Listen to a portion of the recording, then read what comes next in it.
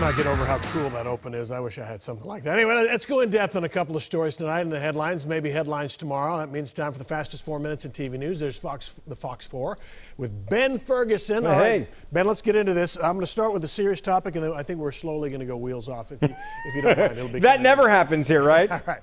Okay, so Republican debates. That thing last week on CNBC was a mess. Yeah. Republicans and the Republican National Committee met yesterday to try to get a plan to get some control.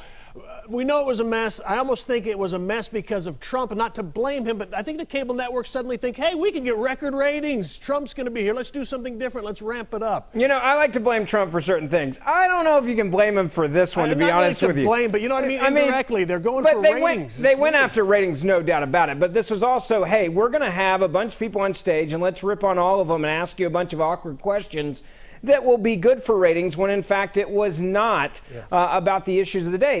The shocking part about it was the fact that CNBC is it's a business news channel. They do that very well, and they didn't do hardly any business, much less news, much less the economy. It was really, they went in, I think, with an agenda. That's why you see all the candidates going, what are we doing here? We don't have to agree to be treated this way.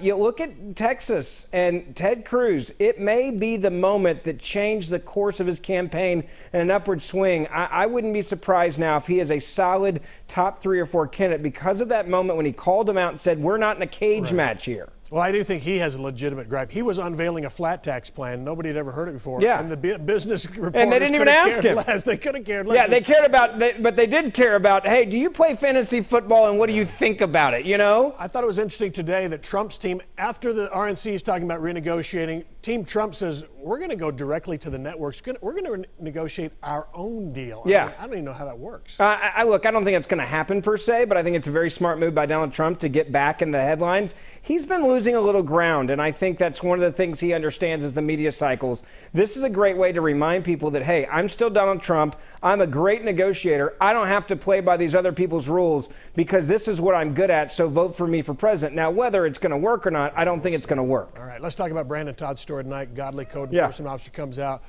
Complain about a lawn needing mowed, and it goes quickly south. With a heart condition gets tased. Where'd this go wrong? Well, first, if you've got a heart condition, you just got out of the hospital, don't mouth off to a cop when he asks for your ID and then stand up like you're ready to go 3 rounds with him like it's a heavyweight fight. That was stupid, point 1. Second thing is seriously, are we really in that situation where we need to tase somebody over dealing with grass? I mean, if I was the officer and a dude jumps up at me like that, that's probably when I would have tased him. But then when he says, well, here's my ID, look, it's not too late to renegotiate. You're not, at that point, you were not in the police officer's face. You got your back to him and you're like, here's my ID. Take the ID and tone it down a notch. I know I'm going to get heat for this, but it seemed like you had 2 kind of, boneheaded individuals meeting for the first time. I think last week he called something like this. They'd probably enjoy having a beer together. Yeah, exactly. 2 idiots having a beer, right?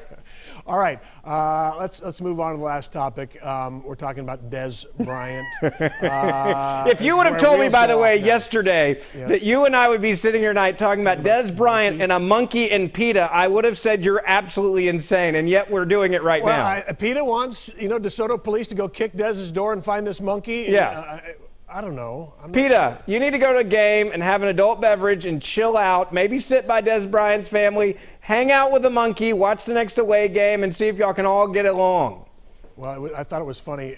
Bryant's attorney actually said the monkey is no longer in DeSoto city limits. I mean, the talk is so serious, but it's just odd. Can't we just get back to cats and dogs? Yeah, I mean, Des Bryant, there's some dogs out there that could definitely use a good home, and you've got plenty of money, and they could have a really nice fluffy bed next to yours, and everybody would be just happy. Just go get a shelter dog, be a good father.